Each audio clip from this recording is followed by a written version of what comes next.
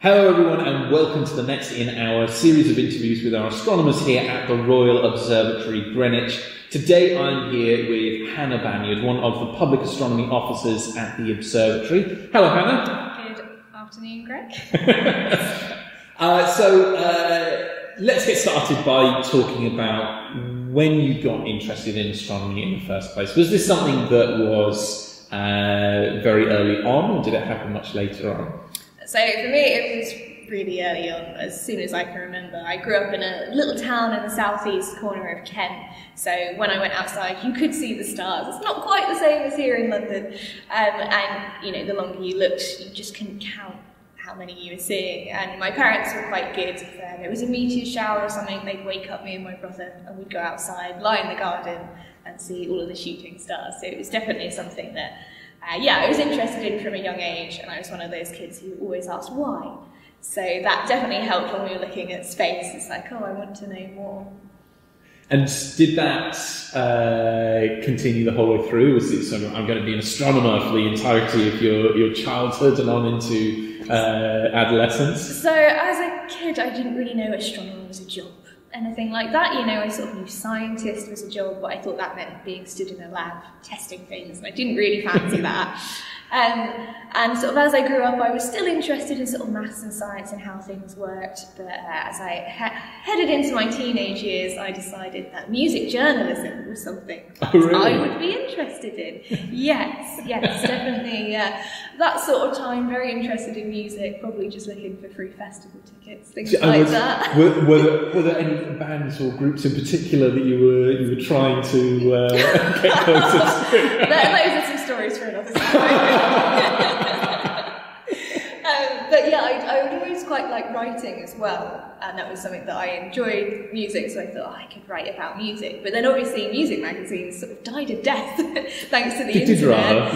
Yeah, so I think that career sort of took a turn for me, and as I went into sort of my A-levels and got a little bit back on track, I thought about doing sort of physics and biology and maths, and then I hadn't really decided what I wanted to do. I know I wanted to do sort of something science-based, but I wasn't quite sure where I was going to end up at that point. And so having taken those particular A-levels, you were thinking of taking that on to university, presumably? Yes, I always sort of had this plan. I'd go to university, I was going to do something sciencey, and it wasn't really until I went to a university open day and started looking at the specific courses that I could take. And I've been kind of interested in conservation, you know, sort of saving the animals. I was a big fan of pandas and dolphins, all that kind of thing. And I got to this conservation talk, and I came out and I thought, it's okay, but I didn't really feel sort of inspired. And I saw there was an astronomy and astrophysics course as well, and I thought, oh, well, you know, I've always been interested in space, so maybe I'll have a look at that. And I came out of that, and I just decided on the spot that's what I wanted to do. So it must have been a really good talk. Clearly. And so you went to university. Where was that then? University of Kent in Canterbury. And was that, so some university degrees there immediately sort of 4-year master's degrees, some 3-year bachelor's degrees. Which one did you go for? So it was a 3-year BSc and with an additional year abroad. Oh, a year abroad, okay, so where did you go to? So I went off to Canada, which surprised most of my family because I'm notorious for hating the cold. Oh, right, okay. Yeah, that is an odd one.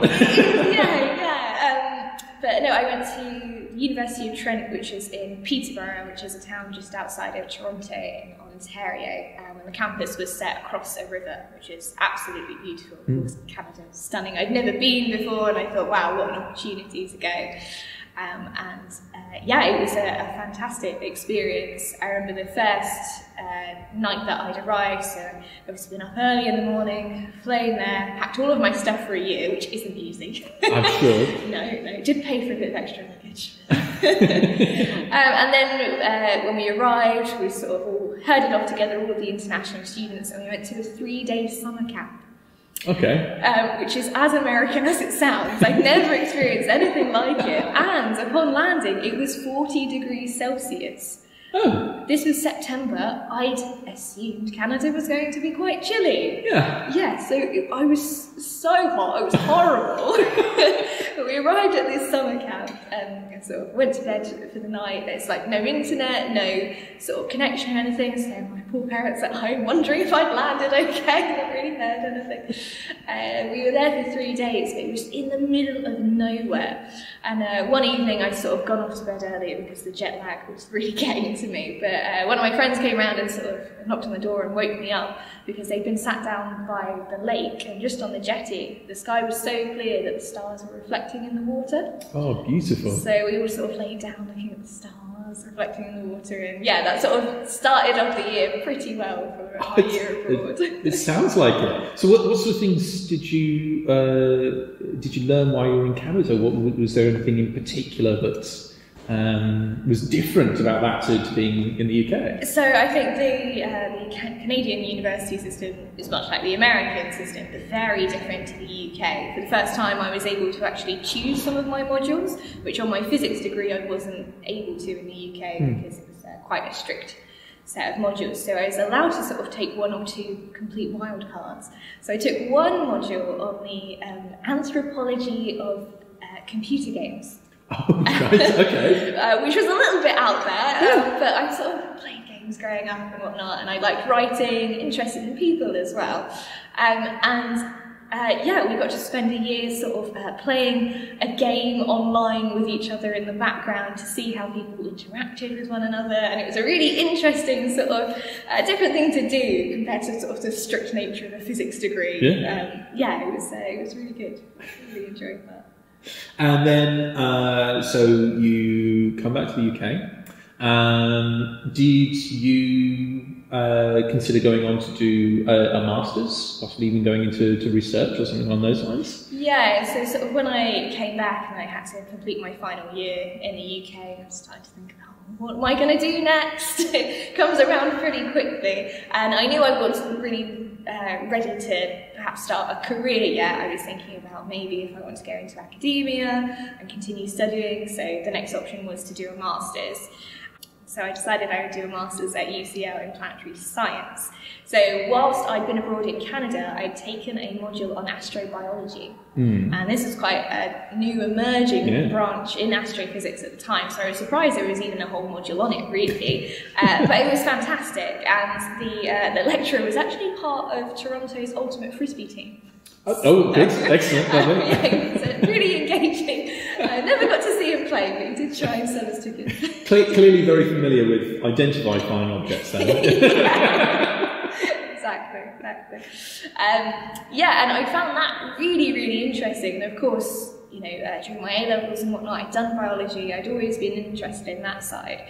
And so astrobiology is essentially sort of the study of aliens, the searching for life. And to me, that feels like the biggest question that we can really ask of the universe is, are we alone or are we not?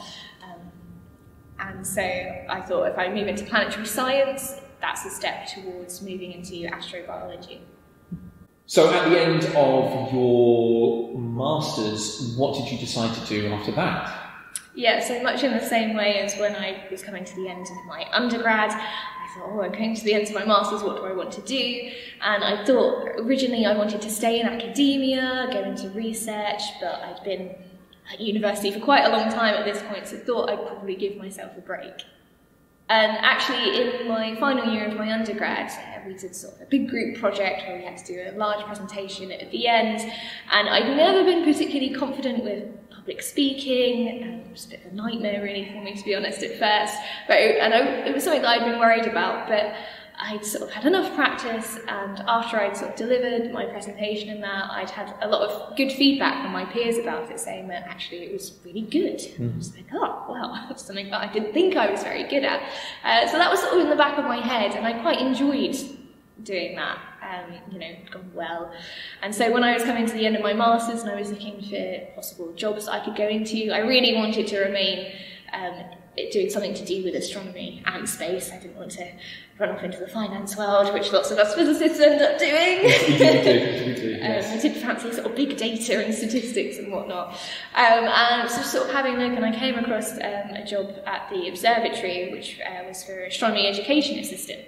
And I'd always been quite passionate about education as well. Sort of growing up in a more disadvantaged area, there weren't always really that many opportunities for people similar to myself, and it felt like a bit of an uphill battle to sort of get to where I wanted to be. And so I saw this opportunity of science communication, talking to people, working somewhat in education as well, and having the chance to perhaps interact with people who've been a bit like me at a younger age and tell them that astronomer is a job. You know, I didn't know that when I was younger, and yeah, I thought, well, that's something that I'd go for.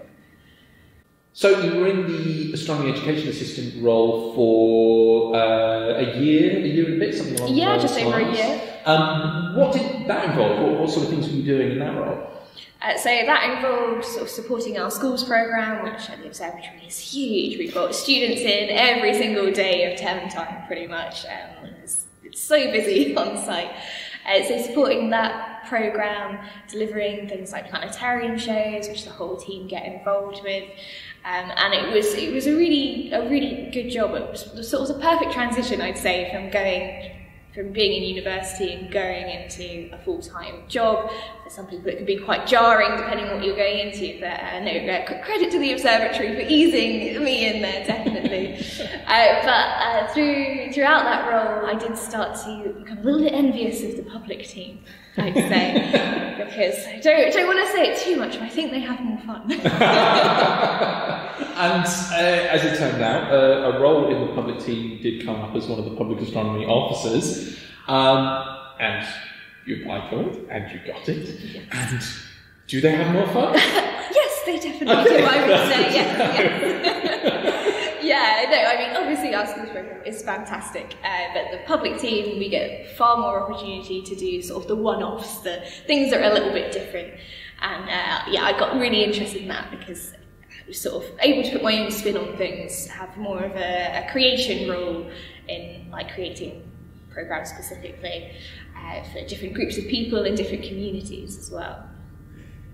So you said that in your undergrad you were a bit more shaky when it comes to sort of public presentation, yeah. And of course this role does a lot of it, especially even to press and to media. So clearly that's improved. How's that going? Well, thank you very much for asking, Greg. I hope it has done. I hope there's been some improvement as well.